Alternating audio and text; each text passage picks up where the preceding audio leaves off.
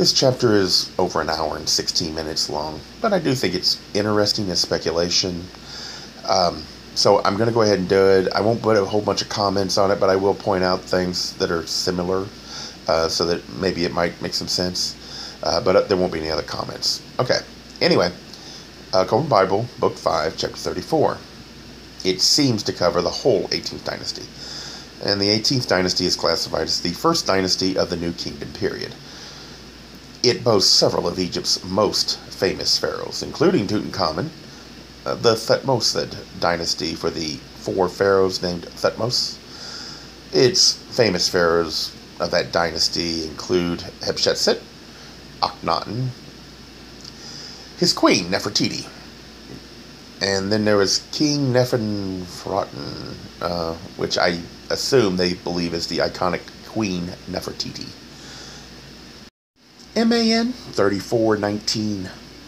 Men may ask in days yet to dawn how it came about that the flame of glory died in Egypt, how her grandeur passed away into dust, how, when man had climbed so high, he could climb no longer. But there is no simple cause.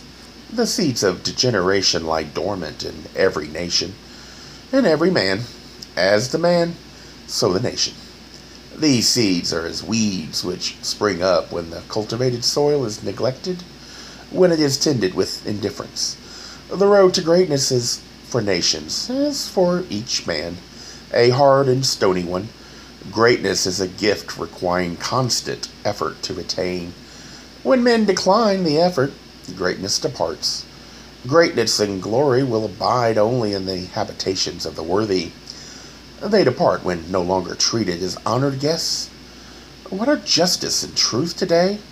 They are no more than words mumbled by the lips, but once they were an inextinguishable flame burning within the hearts of men. What is left of honor when men cease to regard it as more than an empty symbol? It is like the lyre in the hand of a man with blistered fingers, or as the flute played by one with scabby lips. The instruments remain, but where are the musicians? Without the musicians, where are the melodies? MAN 3420. In the land of Egypt, periods of righteousness have come and gone, like ripples passing over a quiet pond. There have been periods of material greatness, ripples of longer duration, but they have not been at one with the ripples of righteousness.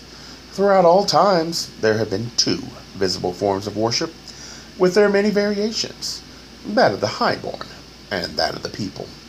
Now, they have been blended for many generations, the worship of the high God and the knowledge of the sacred mysteries kept hidden by the enlightened ones, and the twice-born were behind both and veiled within them.